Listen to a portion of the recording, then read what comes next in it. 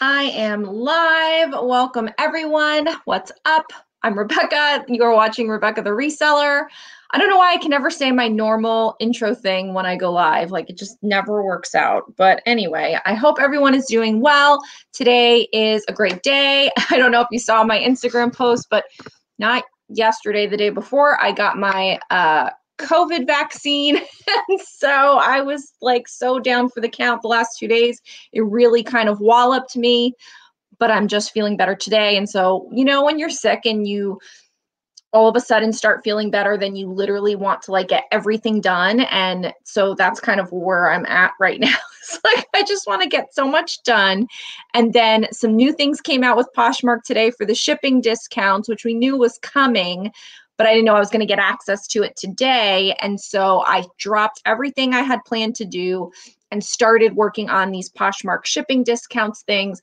I did a video. It is on my channel. It's been getting, a lot of views. So if you haven't seen it yet, when you're done with the live, go ahead maybe and check out the Poshmark shipping discounts video that I did, because I share with you exactly what I'm doing, exactly how I'm handling it. So I'm also just going to, I know I should have done this before I hopped on, but I didn't get a chance. I'm just going to put on here, I'm sorry to waste your time. Live on YouTube now. Because there's nobody. There's some people here. I was like, there's nobody here. I have nobody. Well, hello, the people that are here. I'm so sorry to be rude. Normally I do this right before I come on, but I was finishing up testing something in Canva, and I just want to put this in, and then we're going to get right to the content. So bear with me, everyone. I do apologize, but I want to get that link in there. Okay. I think I did it. So, hey everyone, hope you are all doing well. Go ahead and say hi in the chat. Let me know that you can see me and hear me and all of that, because I haven't seen any comments or anything. So I just like to make sure everything is good. Today's topic, sorry that took so long. Hi Rebecca, hi flight attendant Flipper. That's fun. I love that. So today's topic is all about listing faster. And it's funny because I had probably 2 or 3 people in the span of less than 2 weeks, maybe like 10 days, all kind of ask about, how do I list? How can they list more quickly? What could they what are they doing that's tripping them up? Just some tips and hacks and things to list faster. And there are so many ways that you can list. Do it in 2 parts like I do, which I'll explain. Do it all on the computer, drop your photos in, do it all on the phone, and then, you're typing with your, clumsy thumbs or whatever. And so there's just so many ways to do things that I'm going to kind of go over 3 sets of things, and then we can have our conversation. Hey, Beth, I'm so excited that you are here. Holding you back. So what's holding you back from listing faster? So we're going to talk about some of those, then what I actually do, and then some tips that I have. So let's start with what's holding you back, so we can kind of set the scene. And then people, if you can just kind of jump in with like, are some of these things resonating with you? Are these some of the things that may be holding you back perhaps from listing faster? And the first I said was trying to do it all on your phone. I think for some of us, we're better typers on the computer than we are on the phone. And so we can talk about the process that I have, which is basically because of that. I am terrible at typing on the phone, but I'm much better at doing it on the computer. But I do think certain things are better on the phone. So trying to do it all on your phone could be something that's holding you back. Not having a system at all could be something that's holding you back. You guys know I love me a good system, and I have a system for pretty much everything. I feel like at this point, I've kind of shared all my systems with you guys between all of my videos, and sometimes even more than once, like, my inventory system. And I do share with you how things change. But if you never really sat down and said, this is my listing system, then that might help you, because it can get all your eggs in one basket and you can kind of work through it. So not having a system we can talk about. So again, guys, just put it in the chat, if any of these are things that you want to talk further about, because I'm just going to kind of list them through. Researching stock photos. That can be a big thing that can prevent you from listing faster, because you're spending too much time researching stock photos. Researching comps, that can also kind of gum up the works when listing. stressing about the perfect price. So researching comps can take a long time, but then also just kind of deciding what price you want to make it, and you want to make that perfect price, of course, that can take time. Writing your description. So some people just have a harder time writing the description. Maybe you're good with the title, but then you get down to the description and you're like, there's all this space. I know I need to put a lot of good things, and I've got nothing. I don't know how to describe this item, or it takes me too long to look up the information I need to describe this item, or I want to write something salesy, but I'm a very black and white person and don't have all the like flair of words to write a fancy catching description, or I just don't know what I should put in there. And then procrastination, just like flat out procrastination could keep you from listing. And I totally understand that, because listing is not one of my favorite things to do. And for a long time, I had a VA help me with it. And now that I'm doing it all myself, even though I do it, I can really see how people can get it, how they can procrastinate it. I don't think I have a motivation issue, but I do have sometimes wanting to procrastinate issues. So that could be something holding you back. Being a perfectionist, that can hold you back super duper. And I have a couple of clients. I've done a lot of reseller chats recently, which are, my version of coaching or consulting. I don't like to call it that. I call it reseller chats. It makes me feel a little bit better. I like to call it just reseller chat. I have a couple people that are like ongoing. We talk, every week or every other week. And then some people just a one-off thing. But there's someone that I've been talking with regularly, and we've really been trying to work on how she can list faster, because there's just a lot of things that are holding her back in this regard. Like she feels like she has to put everything about that item. And it's taking her a long time to research all of that, or it's taking her a long time, as I said earlier, to like actually write the description. Even if she has all the information, writing the description then takes a long time. Researching the comps. When I showed her how I researched comps, she was like, that was way faster than what I do. So, being a perfectionist and wanting to have all of the ducks in a row and doing everything to a T serves you well in certain parts of reselling, but doesn't serve you well in others, and can really hold you back, especially from listing faster. And then next, I have in this area of holding you back, trying to have all the information complete. So going along those same lines of feeling like you need to have every possible keyword. No, you just need to have enough keywords. If you can add more, great. But if you're stumped, then move on. I think the point that I'll have kind of overall with this is knowing when to say, enough is enough. I need to move on. You're the only person that can do that for yourself. I wish I could have a little ding timer. I told my client, I said, pretend I am, the little evil or the little angel on your shoulder that's saying, stop working on this. That's enough. Hit update and listen. Like I could just be that person that's like, stop doing that. So, because for me, I'm like, bing, bing, bing, bing, bing, bing, done. Bing, bing, bing, bing, bing, bing, done.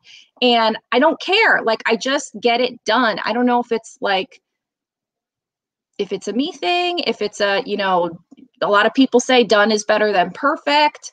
Maybe it's like a mom of young kids thing, because like you're used to your life being a hot mess. So then everything else gets to be a hot mess. And, when you don't have little kids anymore and you have older kids, you're used to being able to make things a little bit more how you want. I don't know what it is, but I'm like, bing, bing, bing, done.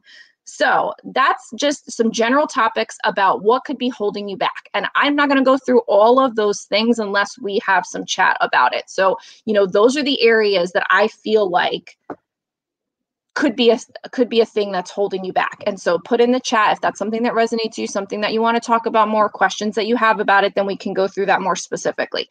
Now, as far as what I do, because I feel like this is more the meat of what I have. As far as what I do, I load in the photos on my phone and make a draft. And I've talked about my listing process previously. I've made a few videos. I have a listing template video. When I take my photos, I go ahead and I use PicTapGo to update just the cover photo to make it brighter. That's a batch thing that you can do in your iPhone. So that literally takes me like 3 seconds. I go select, select, select all 10 of my photos, 12 of my photos, however many items I photographed. click, lights on, boom, they all get updated. So now all my photos are ready. And then I just open up the Poshmark app when I'm sitting and eating lunch, when I'm sitting and snuggling Malia. It used to be when Gio was napping. Now he's not really napping. So now I just kind of find a time to sit on the couch and chill for a few minutes and upload my photos into a draft. Now, sometimes all I do is just drop the photos in the draft, and then I close out the draft and save it. Sometimes if I have a little bit more time, I'll sit and actually fill out the fields. So brand, size, whatever, all the fields, category, whatever, so that I think that's easier to do on the phone and faster to do on the phone. So I put the photos in and then I do the fields and I save it. And that's all I do that day. So I take photos, I upload the photos to the draft, and that's part one. The next day, early in the morning, when I wake up and I'm doing my normal morning routine, which I've recently talked about it was the first episode of Reseller Life. I went through my day, a day in my life, and everything that I do and how I do it. And so I go through that morning routine. But part of that morning routine is to now complete my drafts and set those listings live. And again, I'm talking about Poshmark here, just FYI. So now the photos are in, the fields are complete, and all I need to do is write my title and write my description, and perhaps look for a stock photo if I'm going to, and perhaps look up comps if I need to. But I don't need to look up comps for every item. And I think that might be part of people's problems, is that, I've been doing it almost 5 years. So part of it is that. And part of it is I don't care. I'm not going to look it up. If I want to price this at $50 because I'm happy to get 25 for it, and I know my business model is to send out up to 50% offers, I know that this item is going to sell anywhere from $25 to $50 unless they send me some other offer, which I may or may not accept. So for me, if it's of a certain level, I'm going to price it at 50. If it's of a certain level, I'm going to price it at 100. If it's of a lower level, I'm going to price it at 25. Why those particular ones? We've talked about this in the past. You should price on the category so that it will show up if somebody searches by the price category. So if they search under 25, a $25 item will show up there. If someone searches 25 to 50 price range, a $25 item will show up there. And so by pricing it at 25 and not 24 or 28, you're going to show up in two different searches should someone search that way. So I buy into that hook, line, and sinker. I price on that as much as I can. Not every, sometimes it's a $35 item, and so you got to just do that. But where I can, I do 25, 50, 100, etc. And I don't look up every single item. If it's a brand new to me brand and I think it's high end, but I'm not really sure, I'll look it up. But that takes 2 seconds, and we'll go over that, in a second. So that's, I can write out a title in under a minute. I can write out a description in 2 minutes or less, really less, because I'm just doing keyword, comma, keyword, comma, keyword, comma, keyword.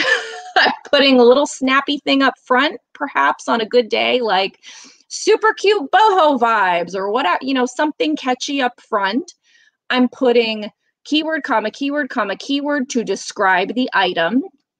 If I'm really feeling snazzy that day, and what I recommend in my sales phrases guide video is to put, another, perfect addition to your summer wardrobe, a must-have staple piece, blah, blah, something nicey cutesy, whatever, just to kind of close it out. And then I put my condition, which is always excellent condition with no flaws, unless it's not, and brand new with tags. And I have keyword text replacements for all of this.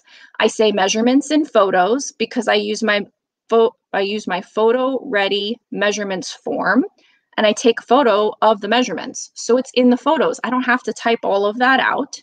And that is part of my text replacement.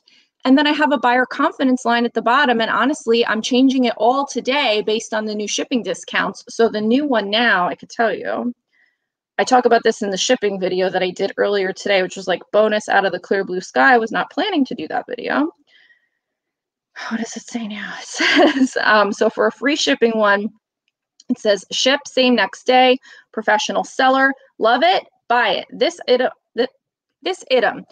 item ships free. Save more with bundle benefits. 20% bundle discount, 2+ items, and free shipping. So that's even shorter than the one that I had before. And so that's a text replacement as well. So literally most of my description is a copy and paste, though I don't actually copy and paste it. I do a text replacement. I have a Google Chrome extension called Text Expander. I've talked about this on my channel before. I set up all my text things, and then all I have to do is hit like a 2-button shortcut and everything pops in.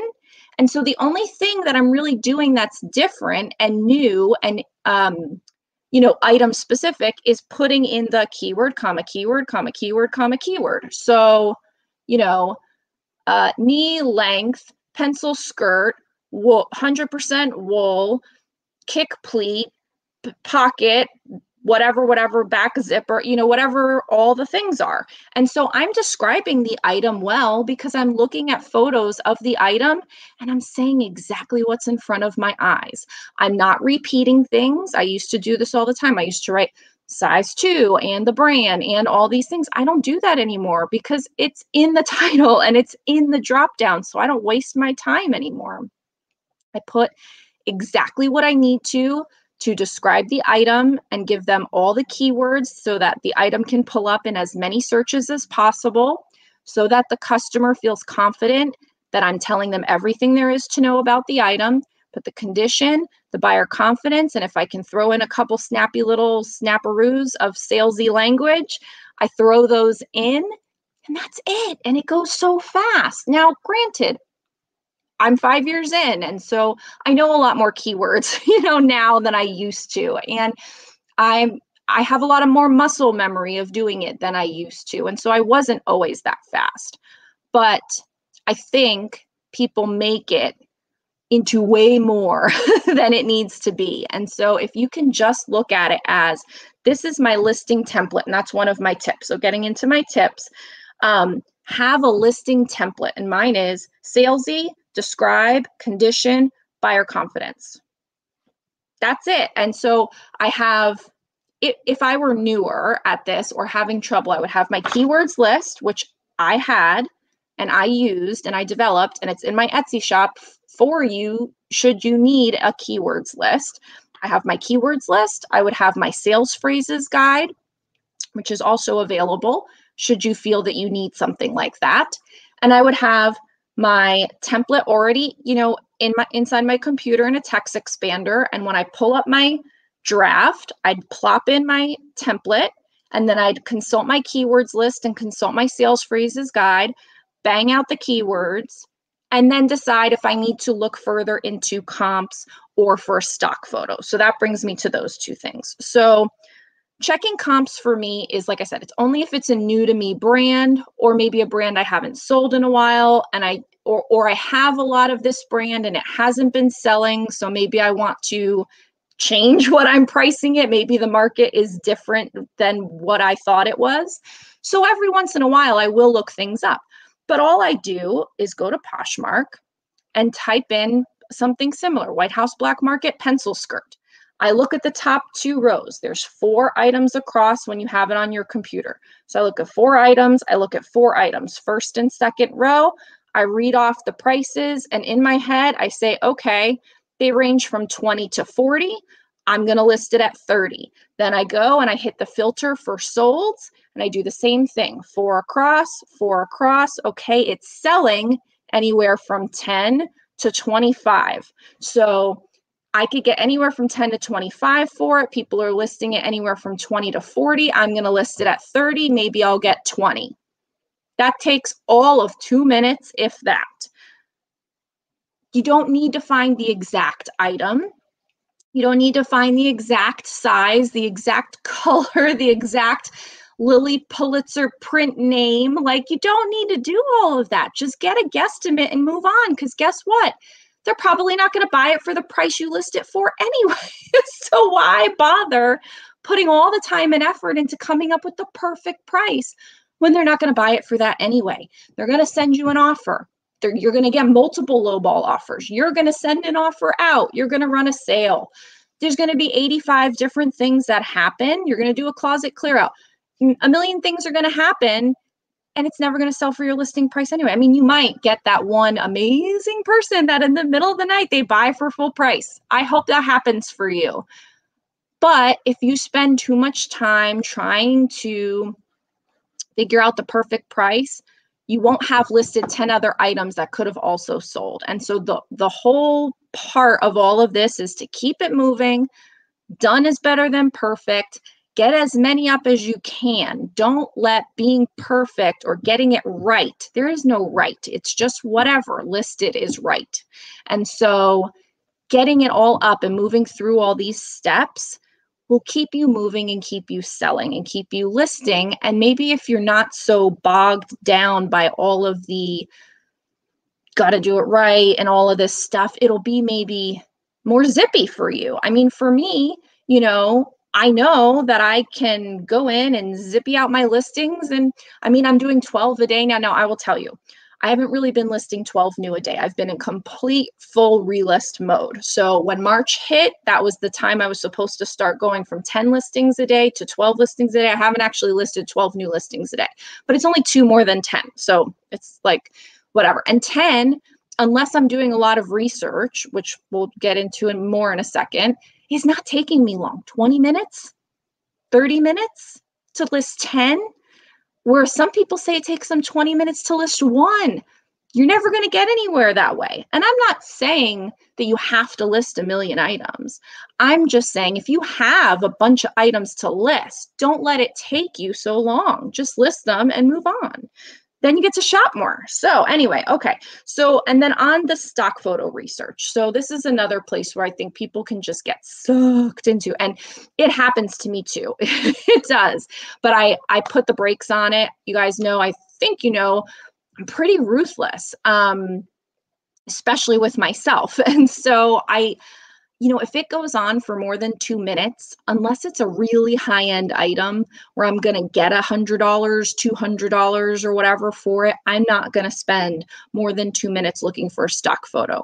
And I only look for a stock photo if there is an indication that a stock photo is to be found. So if I know that it's J. Crew, White House Black Market, Chico's, Free People, Lily Pulitzer, ones that we know have a style number, maybe Banana Republic, ones that we know have a number, ones that's pretty proven that you can get a stock photo for. Those are the ones I'm definitely going to research. Oh, Zara, like those are the ones I'm definitely going to research because I know I've had success in the past with finding those stock photos. So it makes sense to spend 2 minutes to find that stock photo. But there are some brands like J. Jill, I can never find a J. Jill stock photo. Never. I look at all the numbers. I can never get it. Like, it's so hard. So I don't even bother anymore. So what I do is I just go to Poshmark and put in a couple of keywords, J. Jill, Ponte knit, slim pant, whatever, and whatever couple of keywords I can put in, or I use the filter for color and category, and just see if with a quick scroll I can find that someone else already had the stock photo, because sometimes people spend a long time doing stock photo research, and then you can just go in and kind of use what they did.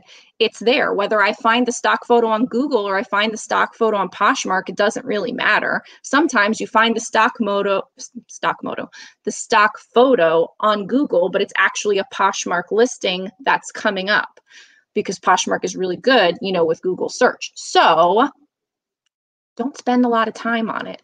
Do a quick search with the number. If it doesn't come up real fast, like in a quick scroll, move on, go to Poshmark, put in some keywords and see what comes up real quick. And chances are, for the brands that it's harder to find the stock photo of, it's going to keep being harder to find that stock photo. And so there's a lot of them that I just don't bother anymore. My photo is going to have to be good enough. I think I take pretty good photos, and it is what it is. It is only, though, if it's, let's say, a long item, something that a stock photo would capture. Like there was this Chico's fringe jacket. So it was like faux suede or faux leather or whatever. No, what was it? Maybe it was real leather. I don't remember, but it was suede and it had fringes. And I'm like, I know the stock photo is going to show a woman swishing in it so that you could see the fringes move. Because if I were selling this jacket as Chico's, that's what I would want to show, right? So clearly the stock photo out there is going to be the swish. And lo and behold, I put in the number and bam, there's the swish. And I found the photo and I slapped it on the thing and it sold quickly.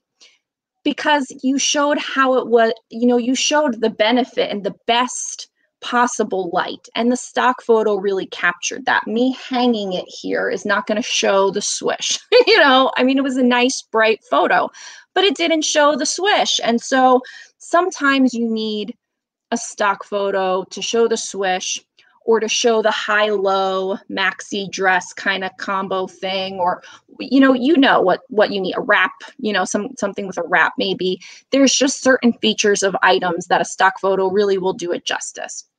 Or maybe color. It's black, it's navy blue, it's some kind of brown. And so you want to show the detail in it. Then maybe those are the items you spend a little bit more time, because you know that that's going to really help you sell that item. And again, aside from the fact that no, you shouldn't use stock photos. It is what it is. So that's comps and stock photos. Let me see what the other tips were, and then we'll hop into the chat, and then the discussion will really start. Source with intention so you can list faster. So I already said J. Jill is an item or brand that I can never find stock photos for. So if I am like, at the thrift store, which I'm not these days, but should I be at the thrift store picking out things? And, I come across White House Black Market and I come across J. Jill, and for whatever reason I had to choose. I choose the White House Black Market all day long, because I know I can find a stock photo for White House Black Market 9 times out of 10. You put in that 570 number, bing, bang, boom, you've got that. J. Jill, on the other hand, I can never find a stock photo for, so goodbye to you. Doesn't mean I wouldn't get it. I would still sell J. Jill. J. Jill is still a good seller.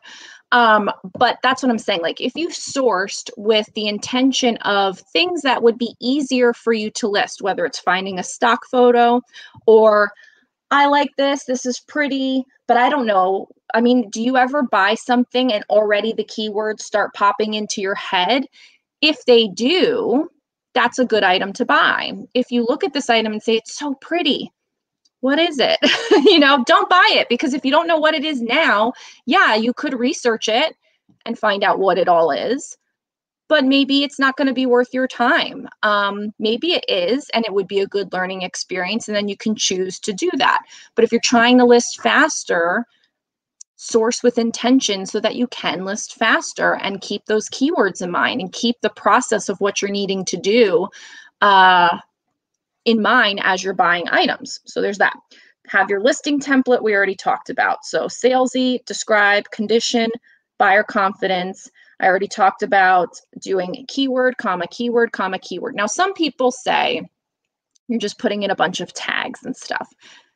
Maybe, but I'm not really looking at them as tags. I'm describing the features. And so when you go to some brands, because I've studied a lot of descriptions that the brands put out. Like if you're on a White House Black Market listing, I don't know which one it is, so I'm going to say it is White House Black Market, but I don't really know. So one of them like literally just lists bullets. Like they don't make sentences at all. I think White House Black Market has sentences. I must be thinking of another brand.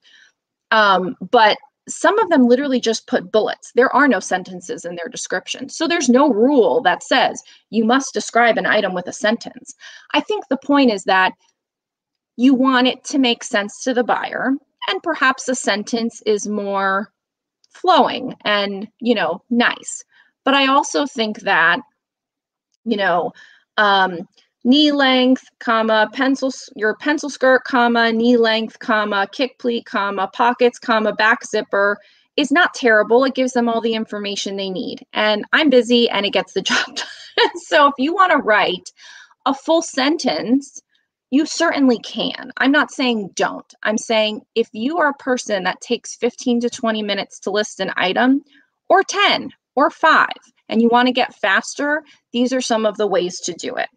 I don't you know, shed any tears about the fact that I have no sentences in my listings. I just don't.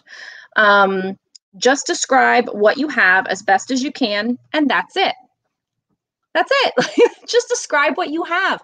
Don't worry about the pattern name that you don't know if it's Lily Pulitzer. Don't worry about the style number that you don't have if it's whatever. Don't worry about the fabric tag that's cut off and you don't know exactly what this is. Just describe what you have. It's shorts. It's mid-rise. It's textured. It's this inseam. It's short shorts. It's dressy shorts. It's striped, it has pockets. Just say what you know about the item that you have. Don't worry about the things that you don't know or don't have. Tell them what it is. And I'll always do the quote because, he's the person that I always watched when I was a new seller, and that's Chris Lynn from Daily Refinement. And he always says, take photos of the item like there's no description and describe the item like there's no photos. And that's what I do, I think. I mean, maybe every day isn't my best day, but I think I do that. And I think it works for me. The last thing I have under my tips is price for your business model. So don't worry about the perfect price for that item. Don't worry about what you think someone is going to pay or what the other people got for it or what you paid for it or what the retail price is. Don't worry about all of those things.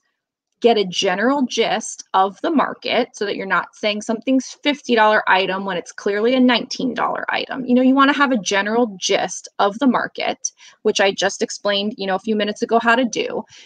And then price for your business model. Because if you're going to go around sending out 50% offers, let's say like I do, you can't price at $19. You have to price at, let's say, $25. I mean, for the most part, 25 is kind of like on most items, like my lowest, because then you get, 12, then there's a shipping discount or whatever. Now, a lot of this is in the flux of changing given the new Poshmark shipping discounts that came out today, which I did a video on earlier. So I am in flux with a lot of this because I do want to try to make use of that. But I still am pricing for my business model. And the reason why I'm not going to need to change a lot of my prices, even if I want to offer free shipping within this new structure of shipping discounts, is because I priced assuming I was going to send a 50% offer out with a shipping discount. That's how I price.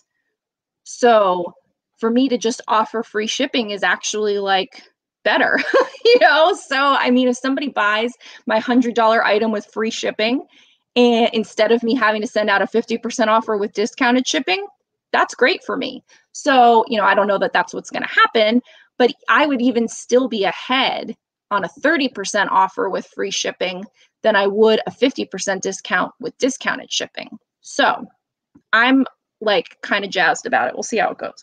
So those are all my tips. That's possible things that are holding you back, what I do, and the tips that I had. So now I'm going to scroll up, go back in time, see what everybody's talking about, see how we can get more of a conversation going about what you're running into, how you can list faster. So, hey, I already said hey to Flight Attendant Flipper. Beth Tillman is here, and she is an angel because she was actually one of the people that helped inspire this video today. Some of my reseller chat people, someone else that just randomly asked, and then also Beth. So it was great, great, great. Hello, I watched the Posh shipping video. Good info. I'm going to use it differently than you as my items have small margins already. Well, I'm glad that you're going to, try it out and use it and you're positive about it and you want to make use of it in general. Because I did get some comments that were like, this is terrible, which I get, and I know that people will have that attitude and it's unfortunate, but I'm glad that you are open-minded to try to figure out, how to make it work. So that's good. And thanks for watching.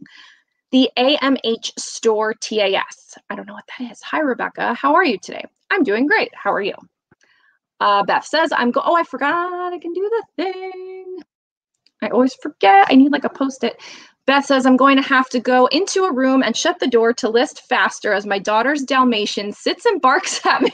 I'm trying to list. Well, no, I did not add that to the list of things that are holding you back, Beth. I'm so sorry. Barking dog in your face. Yes, that could definitely be a distraction. That's really funny. No, Malia, my doggie, she could care less pretty much what I do all day. I don't really think she even likes me that much.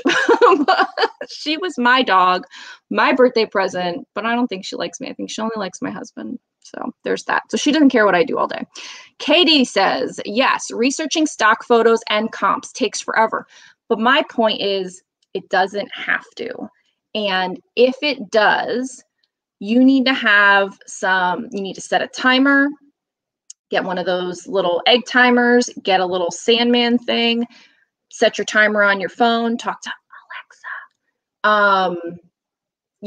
Do something like that to start holding your feet to the fire to either get it or don't get it. Either you can find it in 5 minutes. If you haven't found it in 5 minutes, what are the odds and chances that you will find it after 10 minutes? If you find that you're just maybe slower on the computer, and if you put in enough work to find it, I'm not saying you are, I'm just saying in general, to find it, then maybe, and so you need to put in that time, and if it's worth it to you, then fine. But I do think people just kind of go down the rabbit hole, and then they might end up not finding anything, or they could find it in a quicker way, or they're putting the time into looking for ones that they may never find. So I agree with you that it can take forever, but I don't agree with you that it should take forever. Bumblebee says, I really feel looking up comps is highly overrated. I seriously just pull a high price out of the air. So much goes into the decision to purchase. Surprised every time I get $20 to $50 higher. Interesting. So yeah, I agree. Just pull a price out of nowhere and use that. I think it needs to be in touch with reality. I think if you put $100 on, American Eagle jeans, I don't know that that's going to work out so well for you. And I don't know that a person, if I'm buying and something seems so out of the realm, I'm not going to like that item hoping they're going to send me an offer because it seems like we're too far away. Doesn't mean I wouldn't send them an offer, or maybe even a lowball offer, but in their mind, if I send a $20 offer for American Eagle jeans on their $100 price, they're going to be like, decline. She's sending me a lowball offer. And it's like, but it's American Eagle jeans. So I definitely agree with you that searching for comps is overrated. I don't do it. And maybe if I had items that were more accurately priced according to the market based on some more in-depth research, perhaps I could get some more sales, perhaps. But I also do other things that I feel like also get me those sales, which is, send out offers. I do other sales generating activities. Sometimes I participate in closet clear out, I do bundles for people. I have promotions running. I do a lot of other things that I think encourages not only that one item sale, but, bundles and things that I'm not too worried about, the pricing of an item on its own. Text expanded ? Snow fee M. So yes, it's called text expander. Let me see. Oh, maybe it's auto text expander. Hold on, let me look at it. This one that I have is called merch text, and it is, I don't know why it says auto text expander. When I hover over it, it says auto text expander, but it was designed for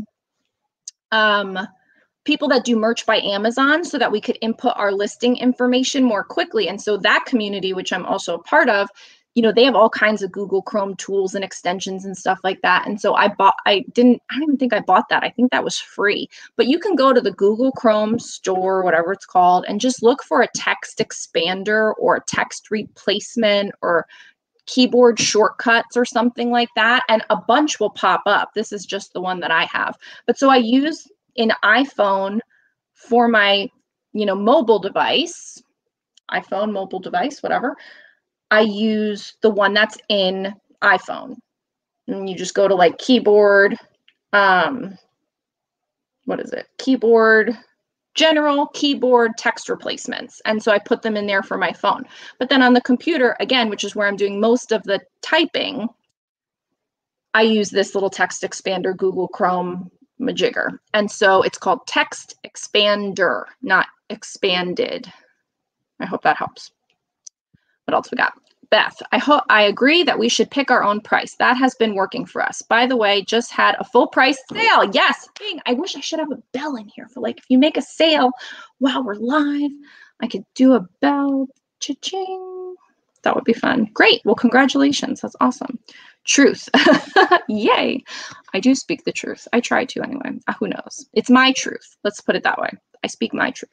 Snowfeet says, keeping my space organized is a problem for me and discourages me. I have a space issue. So that's probably a topic for a different day, because I have a lot of thoughts on that. So maybe I'll write that down. Maybe that's something that we talk about. But I do have a few videos, if you're newer to my channel, about how I do my inventory system and how I've organized things. So, you know, perhaps that may help. I also did an updated reselling room tour about how I set up my reselling room and kind of being mindful and functional with space and how you use it and what to put where and why to put it there. I mean, things just don't, you know, float into the right spot. You kind of have to be intentional with it if you want it to work for you.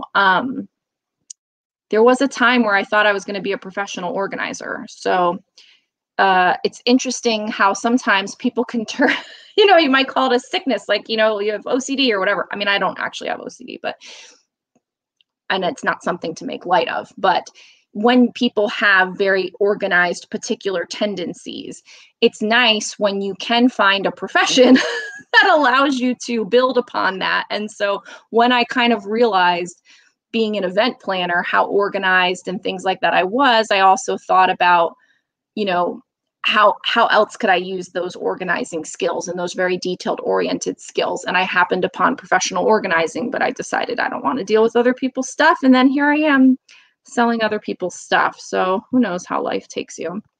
Beth says, when you can't find a stock photo, what do? I stop and don't use a stock photo. That's all. Like, I give it 2 minutes. I mean, I really don't spend a lot of time. And like I say, I source with intention on brands that I feel more comfortable. I like picking up Zara on purpose because I feel like a lot of time, not every time, but a lot of times I can find a stock photo for Zara. And so I purposely don't mind selling that as a bread and butter brand. White House Black Market, same thing. Some people snub their nose at it. I'll sell White House Black Market any day of the week because I know I can always find a stock photo. It's always going to look nice. If I put it up for 50, I send a 50% offer. Like every time somebody's going to buy it. I don't know what I just sold a top today, White House Black Market. I mean, you got to keyword it right. But most of the time they have what it's titled. And I sold White House Black Market. Oh, Torrid, that's another one with good stock photos. Athleta, stock photos. And J McLaughlin, I have a harder time finding stock photos. But so in my last several sales, I sold Athleta, easy to find stock photos. Bowden I sold, which didn't have a stock photo, but usually you can find a stock photo. So that was an oddball. White House Black Market, can usually find a stock photo. I'm literally reading to you my last sales. Torrid, same thing.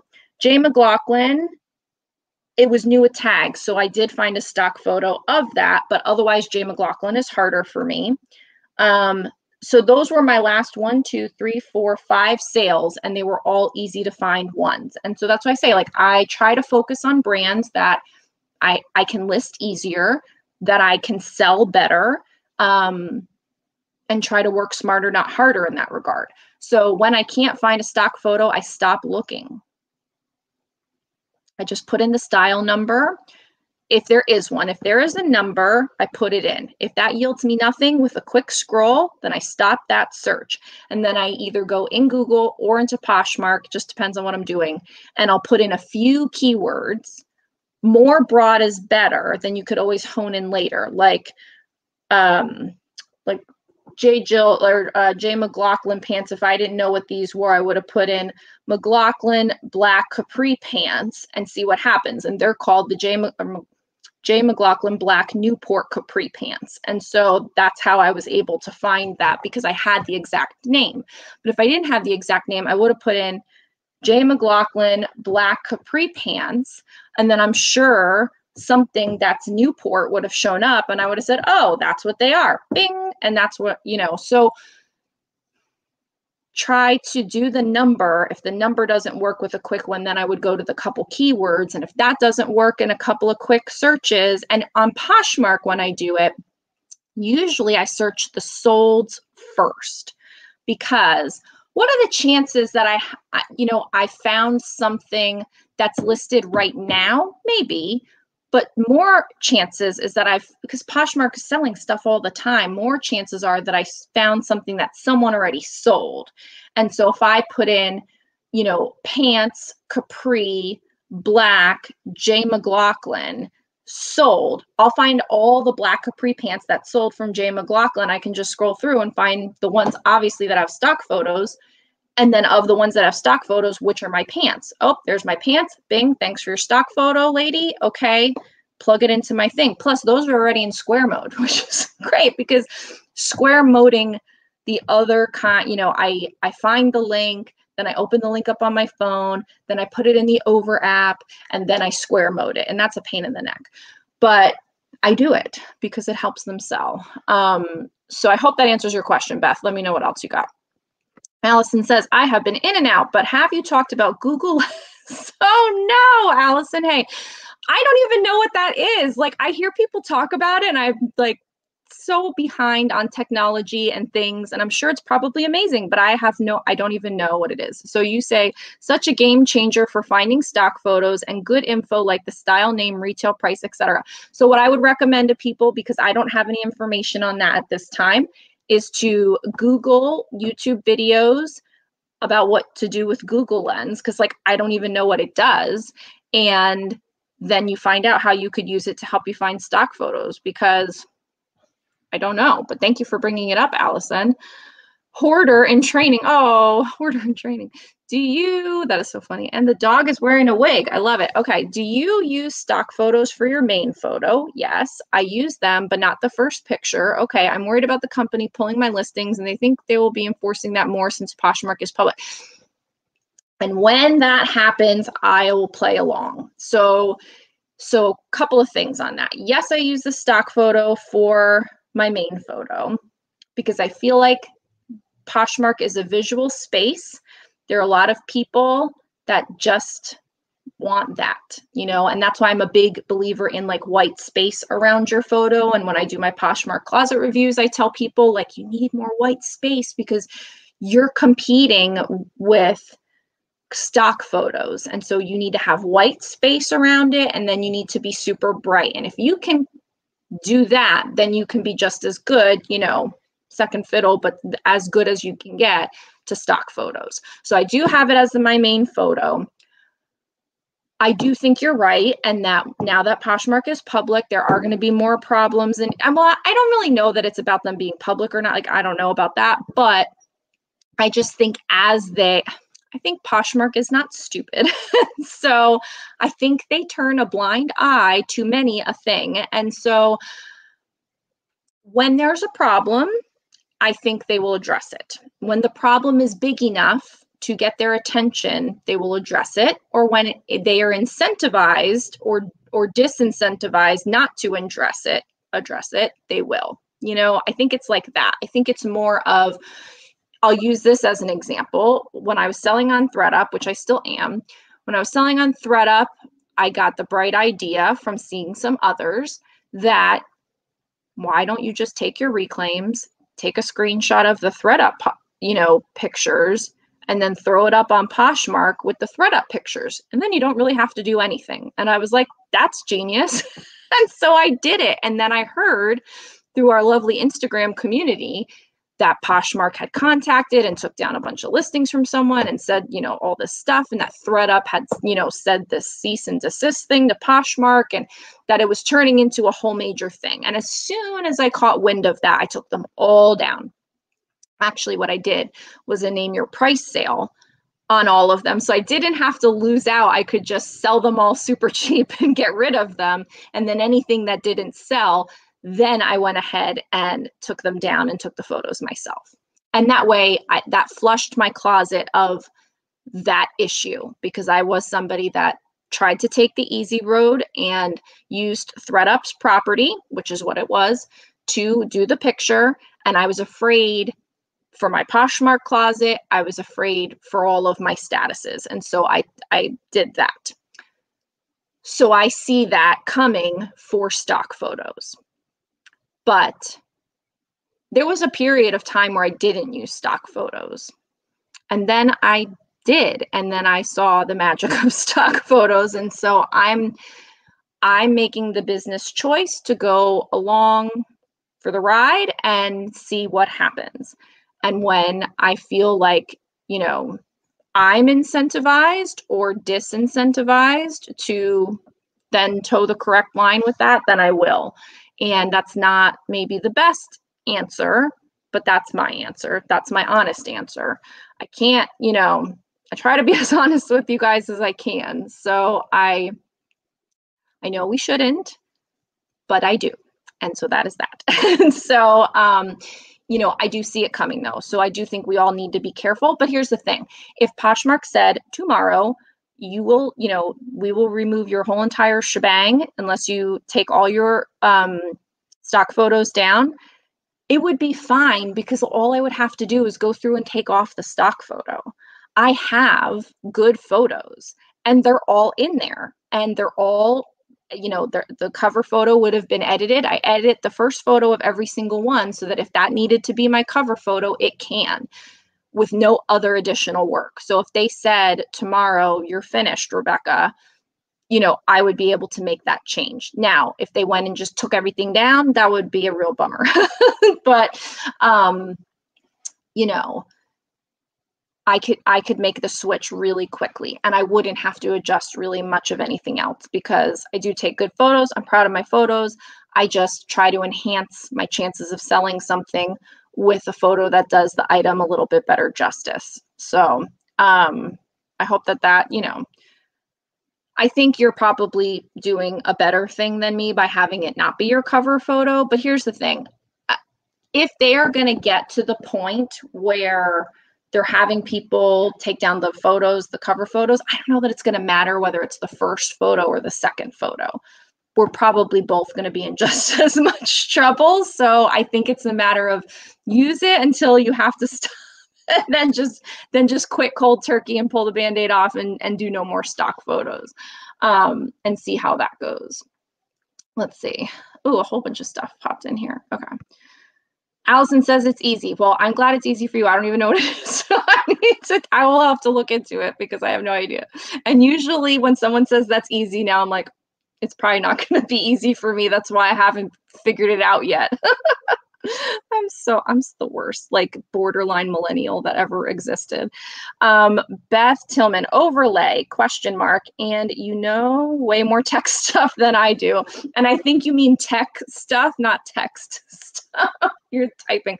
This always cracks me up. So overlay, I don't know. What did I say for overlay? I don't know what overlay what.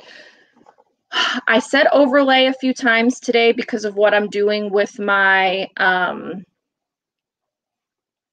photos for adding free shipping and stuff. Is that how I used overlay? Remind me of what my context was, because I don't remember how I said it. But overlay meaning like put something on top. So I made this graphic. I talk about this in the other video, which I would love for you guys to go watch. So I made like a shipping graphic that says it's free shipping, and then I just put that over my original cover photo, so it's an overlay. I think that's like, you know, a graphic design term.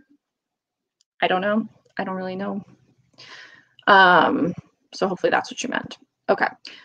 Hoarder in Training says, my pictures are good and I use Photo Room, or I edit my pics to get the background a bright white. Excellent. Also, definitely check out Google Lens. It's a game changer. Okay, everybody, I will. Google Lens. I will.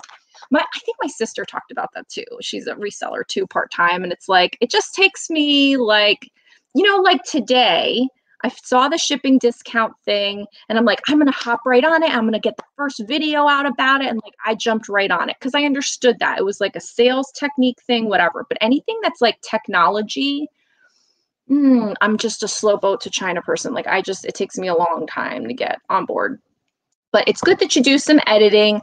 Photo Room, I like Photo Room and I do use it for a few things, but I don't use it for everything because I do feel like if your photo is not bright, so the actual item itself is not bright, then it looks odd on this bright white background. So I could probably with mine, because I have the daylight lights and I edit them to be brighter, I could put it on there, but I just don't want to do all that work. I find that daylight lights, my Arctic white photo backdrop, which I have linked in my Amazon store, the lights are linked in the Amazon store, like that setup plus the Pick Tap Go lights on is like okay for me. I don't feel like I need to do much else. The only time I do Photo Room is when it's really long, a long item, and I want to cut out the sides because you could see the sides of my backdrop.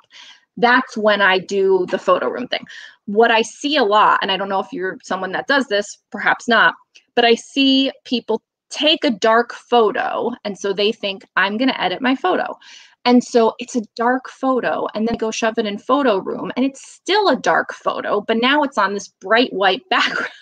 So it's like, I don't know if that's better. Maybe for Google purposes, because it's not, it's not your bathroom door, it's not a purple wall, so it's a white background. But the item is still not shown in a bright way. And I think that is more important than a white background. But I do think that the background should be clean and clear. So if it's a hot mess in the back, then that's a different story.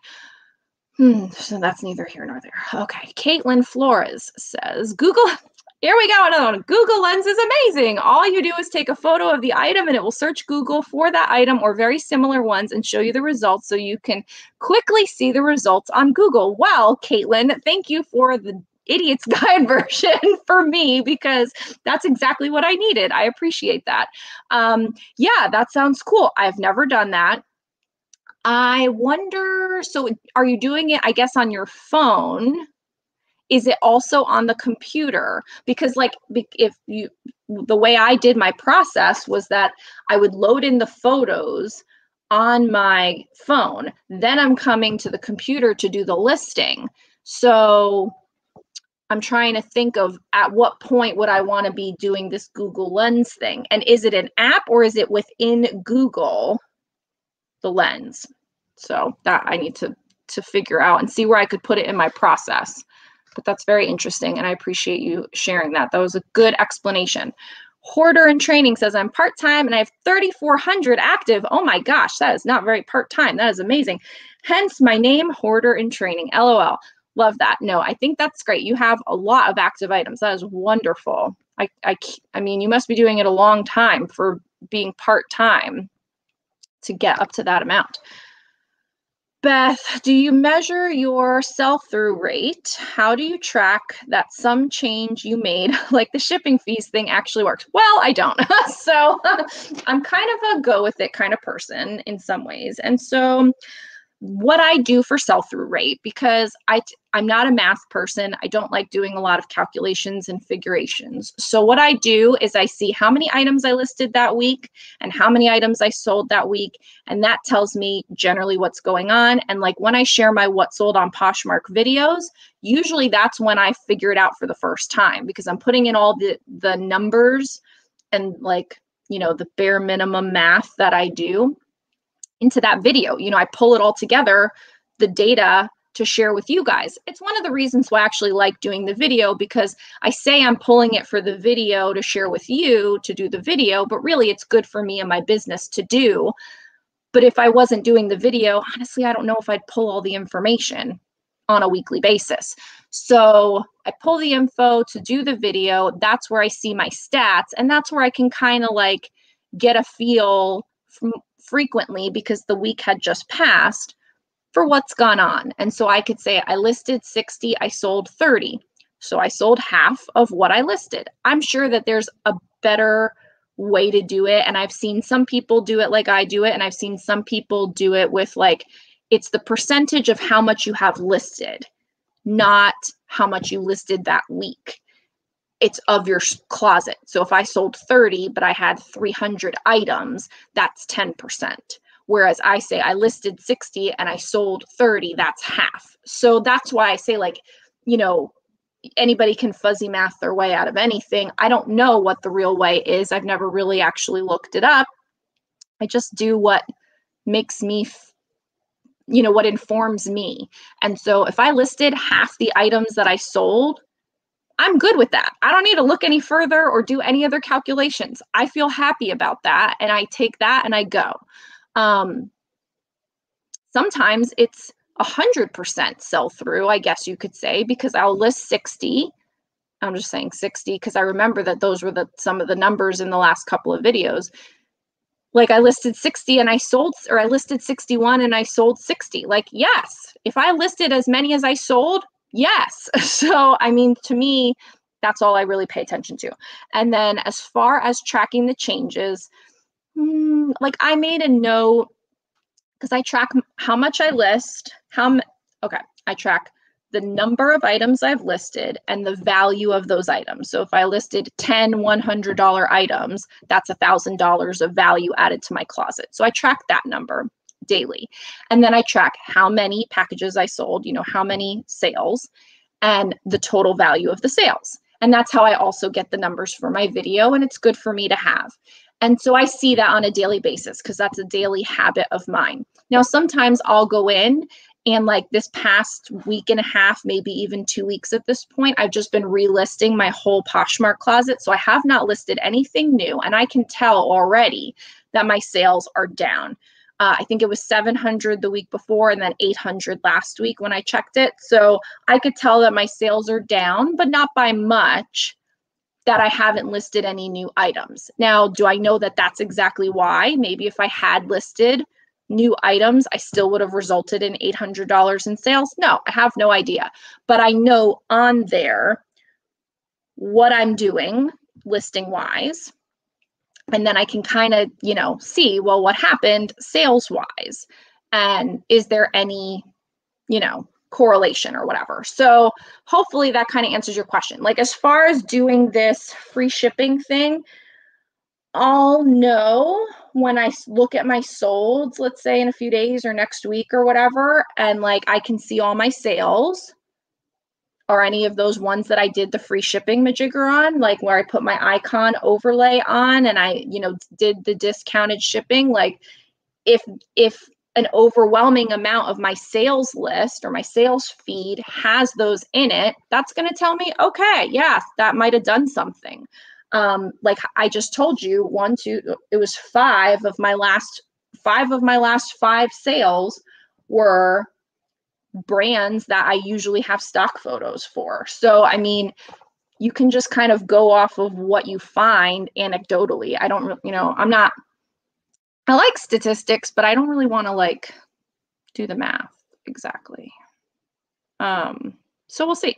I like just doing experiments and kind of getting a general gist, if that helps. Allison, you can use it directly in Google. It's a little gray button with the camera icon. Okay, if you download the Google app, you can use it on your own photos. Google app. I'm writing it down. Because I might do it at that point. Let's see. I'm going to try it. So take a photo of your Lily shorts, use Google Lens, and you will find the print name, style name, stock photo, etc. Yeah, I will. So they weren't my Lily shorts. It was a reseller chat client. So I will tell her about that. I'm not sure if she tried or not. But that was the hang up for her, was like the style name. And she knew the style name because it was the Callahan short because it said it inside the short. So that's always good. But the print name she was getting stuck on, I was like, I would just describe the print like this and, you know, do the best you can. So, but that's good. Uh-oh, what happened here? And then I'll go through this chat here. If you have any other last things, put them in. This hour went really fast. I can't believe it.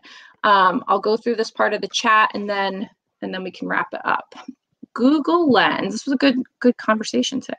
Google Lens is just okay for me. Maybe I'm not looking correctly. I will have to watch a video. Yeah, I'm gonna need to watch a video too. But like now at least I know what it is. I've heard people mention it, but I just like when I hear new tech things, I just kind of tune it out. I don't like the worst.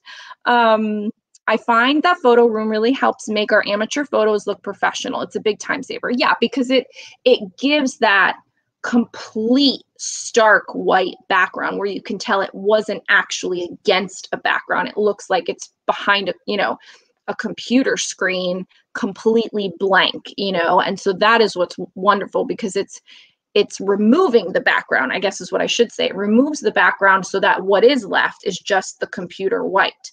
And so that's what makes it so cool. So I definitely think there's value there, but I don't do it for everything because it is time consuming. But come a time when I can't use stock photos anymore, I probably would use it more, for sure. Allison says to Beth, keep trying. Every so often it will fail. It's thought a pair of Lulu leggings was a pile of bricks of meth. I don't want to get them demonetized. I'm not going to talk about that. I don't know what that is.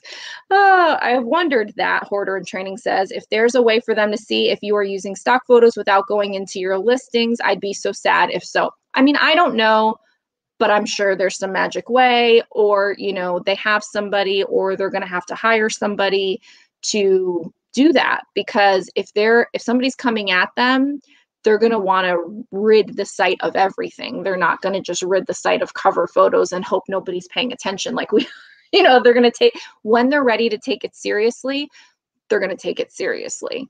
And then we all have to go along. Beth, I wish this was in Zoom, as I keep nodding my head. Overlay no, it's not an app. The Over app. There's an app called Over, Over. It is yellow. I think I did a video about how I use the Over app. You can't really see it. Over and Typorama. Those are the two mostly that I use on my phone to like make graphics and stuff. I use Over a lot for things because it's already on my phone. But when I'm on the computer and I'm making graphics, I use Canva. So I don't know. I think each one probably is also on the other place, and it would be wise if I figured that out, but I haven't gotten that far because whatever. Allison says, you'll figure out Google Lens in a hot second. It's easy for you to say. We'll see what happens. I don't know. Sometimes if everyone gets it, that's usually when I don't get it. So we'll see how it goes. Rhonda Eberlane, Google Lens is an app on your phone. Oh, okay, thank you. Yeah, I mean, I need to then do that. I need to do that. Okay, Beth, I do not have a great place to take photos. We are pressed for space and blank walls. Photo Room and PicTap-Go work great. Although I dream of a wall and photo lights, baby steps.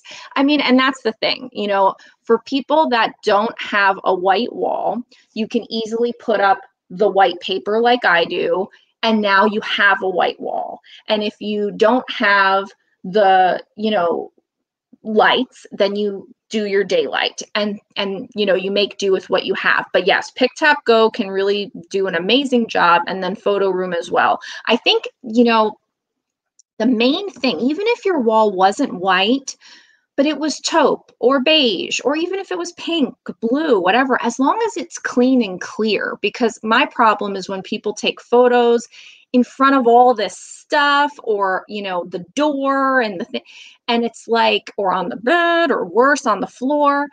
When I mean, in Poshmark closet reviews, I'm just like, no, stop doing that, because it doesn't set you apart. And there, if you ever go on Poshmark and try to shop, you can easily go to the people that kind of know what they're doing, because their photos are so much obviously different than the random Joe Schmo person just selling their stuff.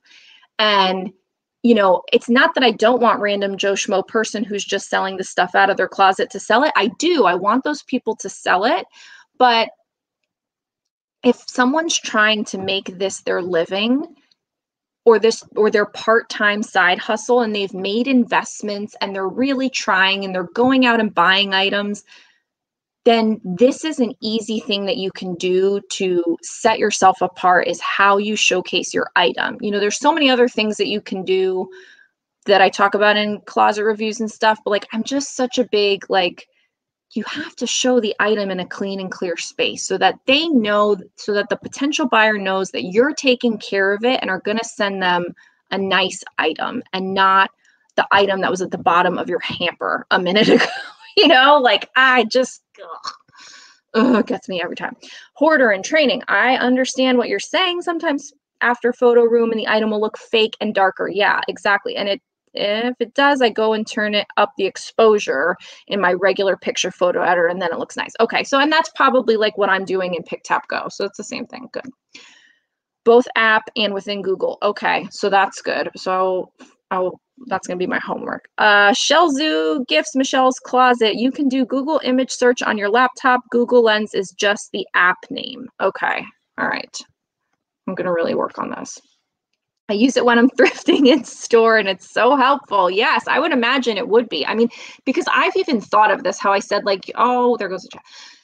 How I've said, like, try to source with intention so that you can buy items that will be, you know, faster and easier to list. I mean, there is going to come a point sometime, preferably before they pull the stock photos out from under us, that I just only buy things. Like, I won't buy it unless it has a stock photo. Like, if I'm actually at a thrift store, which we know I'm not really doing, but if I was at a thrift store and I found this whatever, I would look up on my phone, can I find a stock photo immediately right now? Or I don't care if it's the most perfect thing, I'm not buying it. Like, that could easily be something that I do in the future, because I'm getting to be like a crotchety old person within reselling.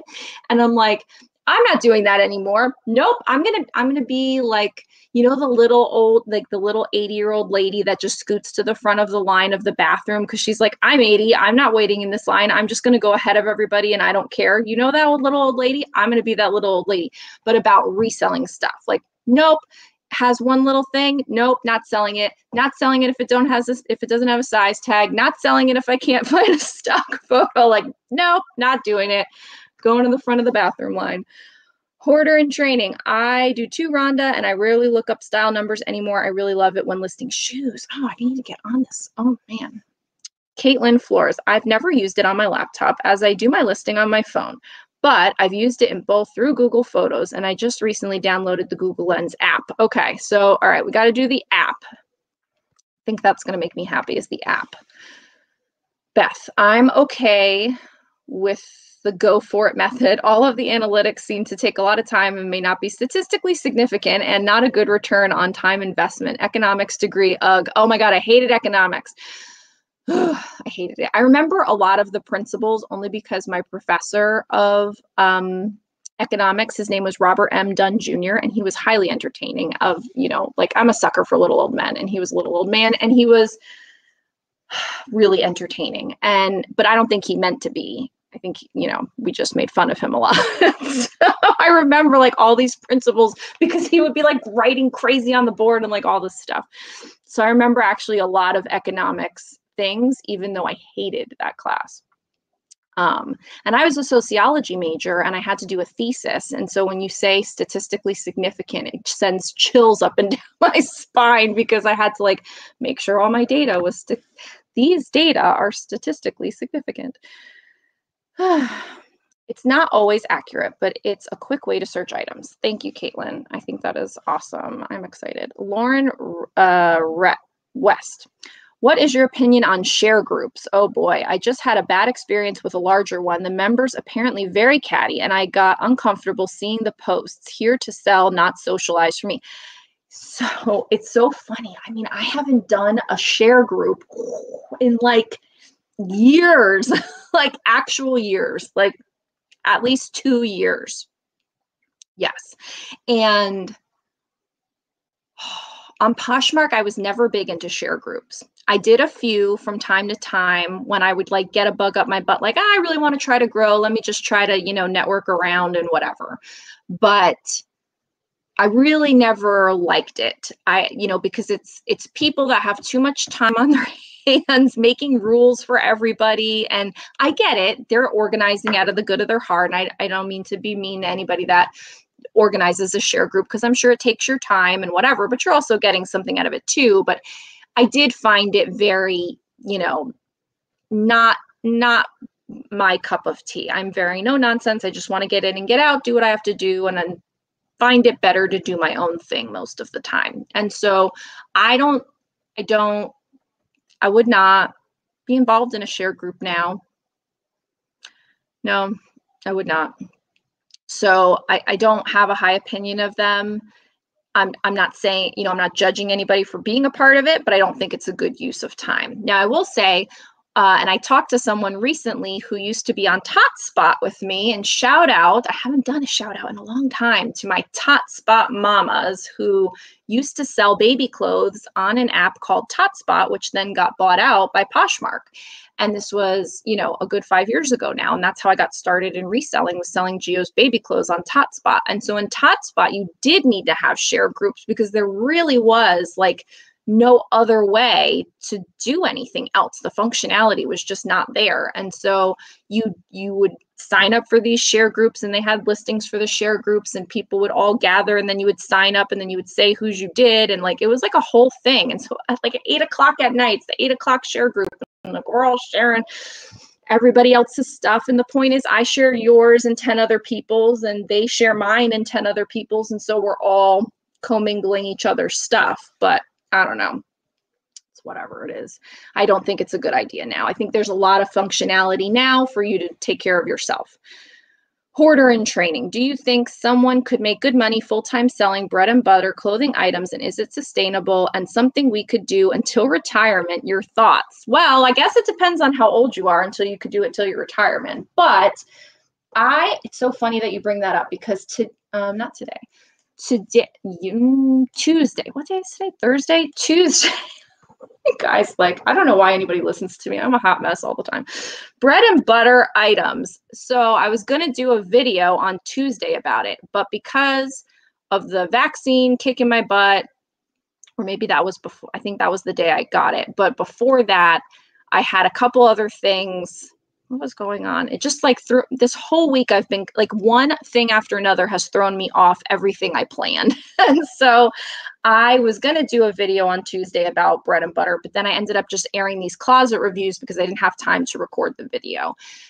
There are some videos about selling bread and butter items, which are pretty good. I've watched a few of them, and so probably most of them, if not all of them, I'm sure have good points. I have other thoughts than what I saw out there, and so that's why I thought it was worth it to do my own. I don't like to redo the same thing. If I feel the exact same way as somebody else's video, I'm not going to do it. But if I feel differently, then I think it's fair game to do the same topic, but a different title.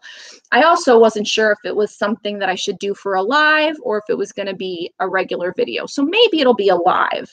But so I do have thoughts. I will share them. Stay tuned for them. I think it's possible that a full-time person could make a full-time living selling bread and butter items. But I don't think it's possible for a person who's not, you have to be really on point to do it. You need to be working full-time hours. You need to be knowing your stuff about these brands. Your photos need to be on point. Your keywords need to be, you need to be a good seller, I think, to sell full-time and make full-time just selling bread and butter items. And by bread and butter, I mean the J. Jill and the Chico's and the White House Black Market and the J. Crew and Loft, whatever. Because you need to know what to sell. And that's kind of what I wanted to do the video about. Was it's not really just about brand anymore. And so I think that there's a topic there to be discussed. Now, as far as is it sustainable? I don't have a crystal ball. I don't know if any of this is sustainable. I think about that sometimes. I've made this choice to be a stay-at-home mom before, to be to go back to work at some point. Now that I've made this business out of thin air, 5 years later, this year is going to be my $100,000 year as far as business, not what I actually pay myself. I think I've created a viable business, but as we see, these platforms change all the time. You have to constantly be changing with them. And we don't know what's coming down the pike. We don't know in 10 years if we all are. I mean, I've said this before, like, what if in 10 years we all just wear sackcloth bags? Like, what if there is no fashion? What if society changes to the point where we all have to wear hazmat suits all the time? I mean, I know it's like I'm being crazy girl right now, but like, you don't know. Like, it's weird out there.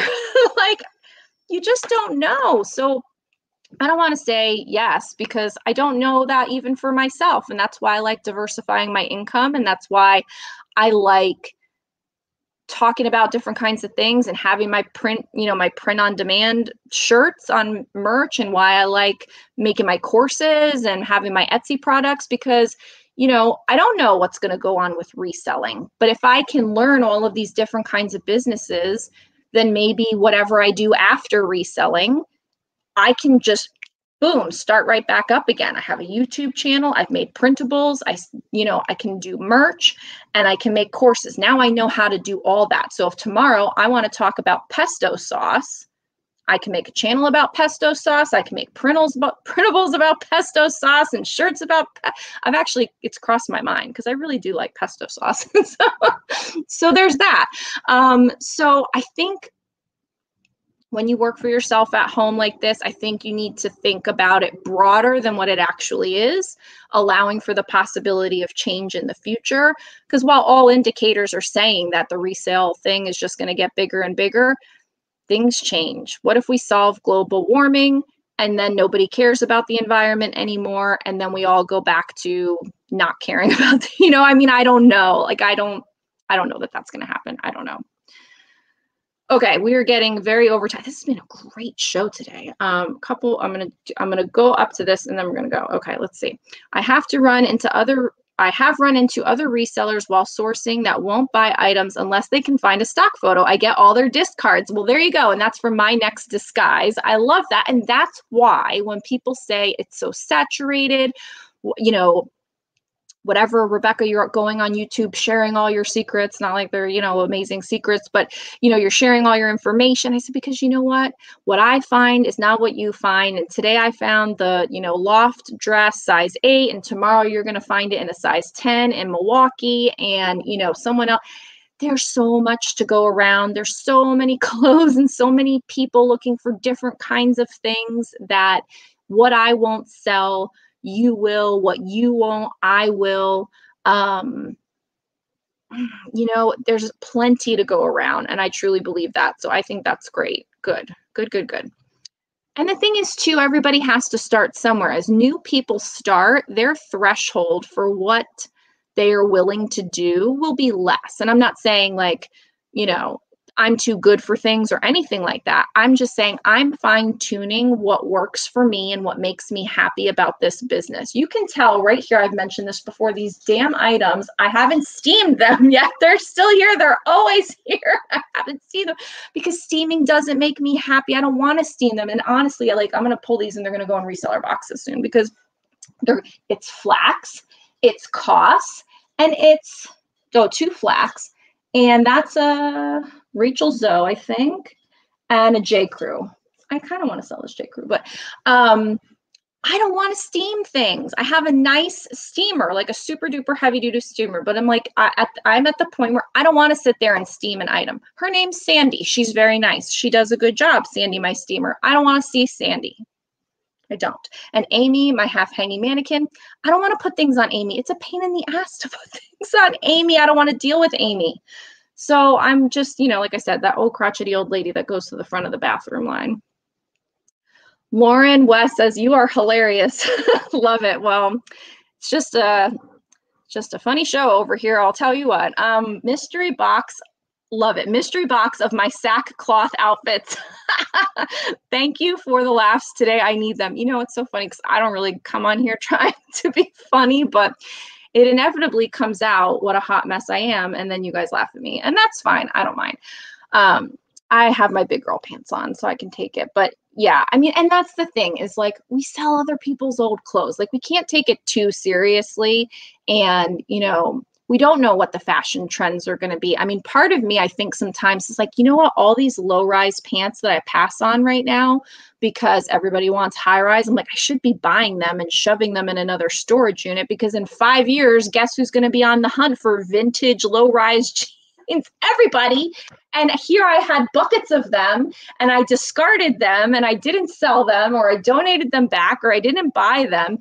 And, if we just gave it a little time, I'm sure everybody's going to want their muffin top hanging out again and, their thongs hanging out the back. So it's like it all goes around at this point. It's actually just shows you how old you are because when you can start to recognize these patterns, it's like I've seen that before. Oh man. Ugh. Yeah. So anyway, hoarding in training.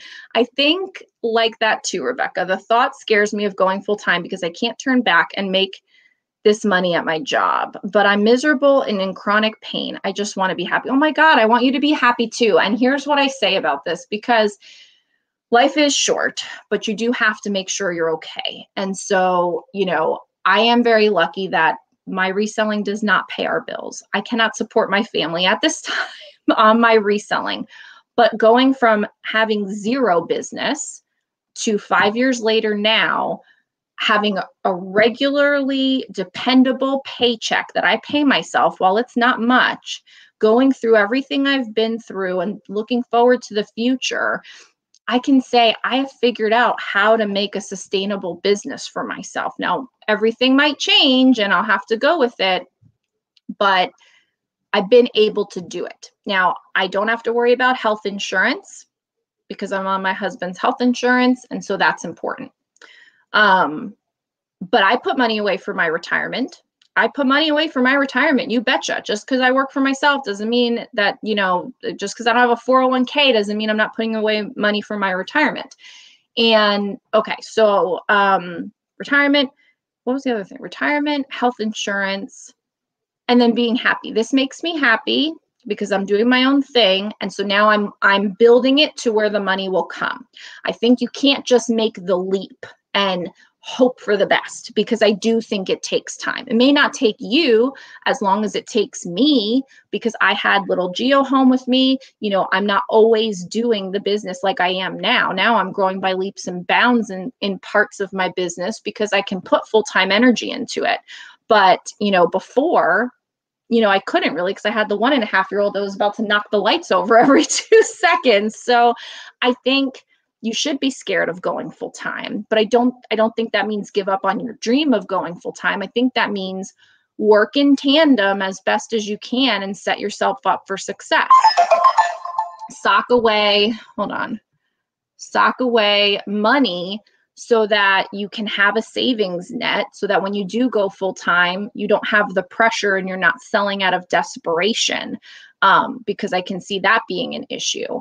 And it doesn't mean that you can't turn back. Just because you leave a job doesn't mean you can't ever go and get another job. I mean, I've thought about that, leaving the event and hospitality space to be a stay-at-home mom. If I wanted to go back to that environment, I could. I mean, I worked in that environment. It's been a while. Will it be harder if you have a gap in your resume? I'm sure. But you get something and then you work your way back up again. There's, and I don't want to be like, there's always a job, but because I'm sure different things are, harder for different people or whatever, and certain locales and different jobs. But like, there's always a way to make money. And I think resellers are proof of that. And actually, with everything going on right now, I wish I could scream from the mountaintops to some people that are hurting, oh my God, just sell something you have, I know that so many people are hurting right now, and there's many people that are doing whatever they can. And then I think there are some people that don't even know that they could make some money right now if they tried, because they don't even know about reselling. I was one of those people. I didn't know about reselling until I did.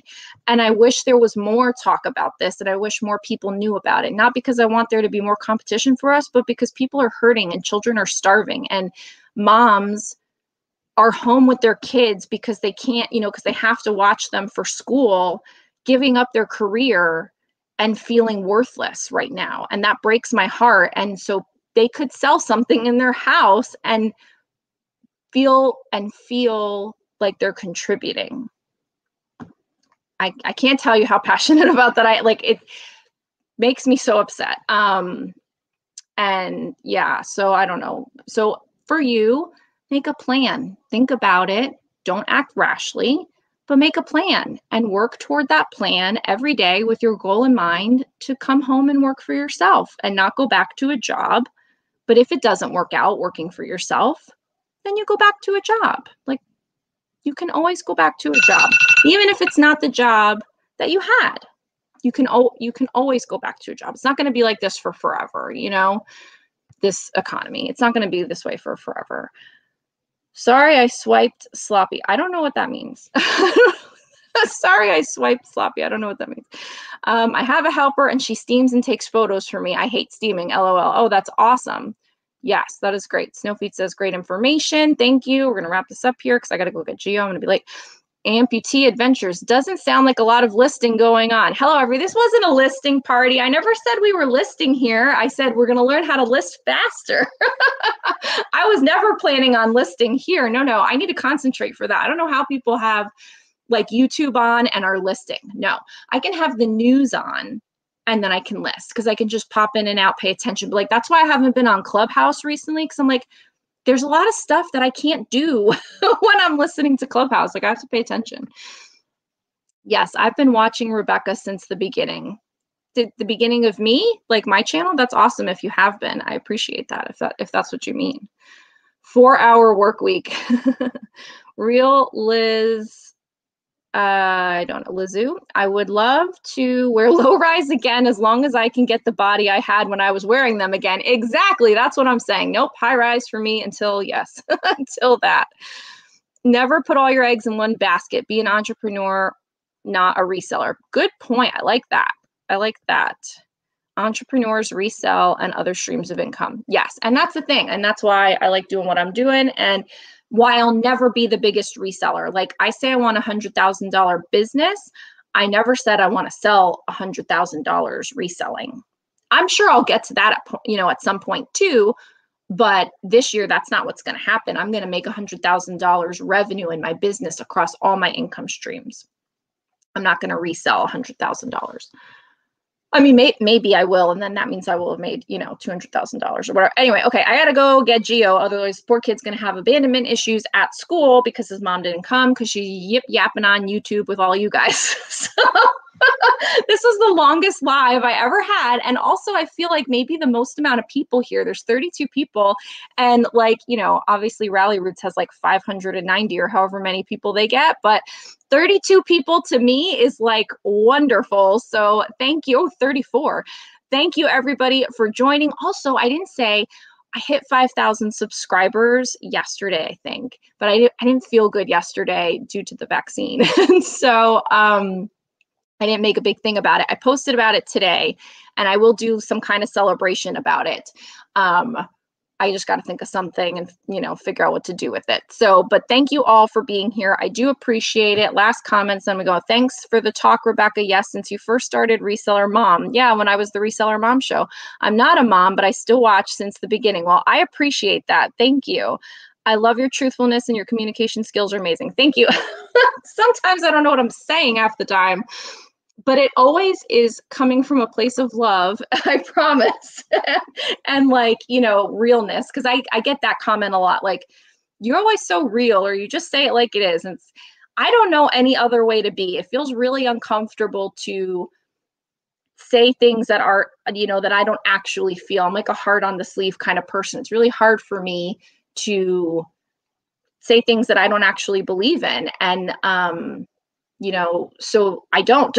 and that's why I also don't mind when I sell my stuff, like when I sell like a course or my Etsy products or whatever, because I do believe in them. And so I don't mind selling them because I know I made it to help me and I know it's going to be helpful to you. And so I don't mind telling you because that's just really how I feel. It's not like I'm trying to sell you this thing that's like, a scam. It's like, it's a keywords list. Either you're going to like it or not. I don't know what to tell you. There's actually 400 words on there. There's not 392. So anyway, I got to go pick up the little squirt. Thank you so much, everybody. Last time, I appreciate it. I wish you all the best for a great week of sales. Check out that video from earlier today if you didn't, about what I think about these new Poshmark shipping discounts. I would love your feedback if you want to leave some comments there. So thank you so much, and I will see you in the next video. Bye.